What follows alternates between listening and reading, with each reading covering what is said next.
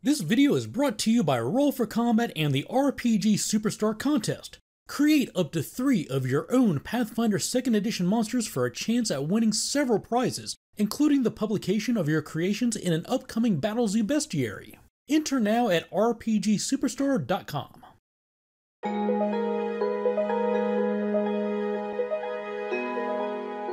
Hey everybody, Dave here with another Pathfinder rule reminder for you, and today's question is, are fists weapons? And the answer to that in brief is no. Fists and other unarmed attacks are not weapons.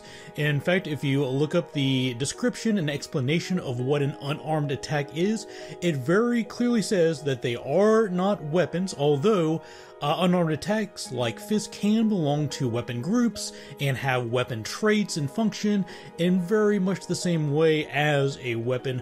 They themselves are not weapons, and the key reason for that distinction is that there are abilities, feats, and other effects within the game that specifically say that they modify weapon attacks. Like something that might give a bonus to a melee weapon attack would not provide that same bonus to an unarmed attack, like with fists. But let me give you one specific example that's really going to show where the distinction is important for unarmed attacks not being weapons. Let's say you have a razor-tooth goblin rogue, and as a razor-tooth goblin, that character is going to be able to make biting attacks that are unarmed attacks, and they deal 1d6 piercing damage instead of the typical 1d4 bludgeoning damage that everybody kind of gets by default. So because this razor-tooth goblin is a rogue, they get to choose a racket, and we're going to say that they chose thief as their racket. And as a thief, it says that when you attack with a finesse melee weapon, you can add your dexterity modifier to damage rolls instead of your strength modifier.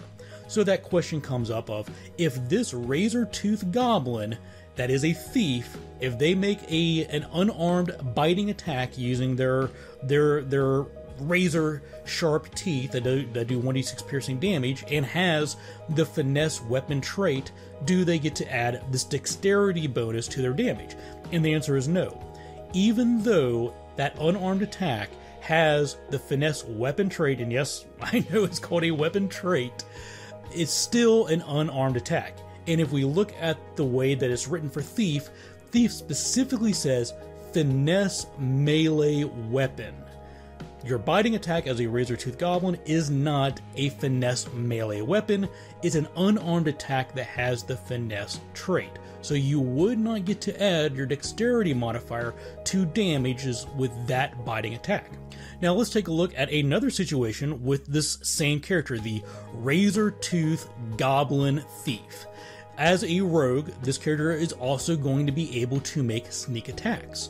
And if we read the text of a sneak attack, it says, if you strike a creature that has the flat-footed condition with an agile or finesse melee weapon, an agile or finesse unarmed attack, or a ranged weapon attack, you deal the extra precision damage.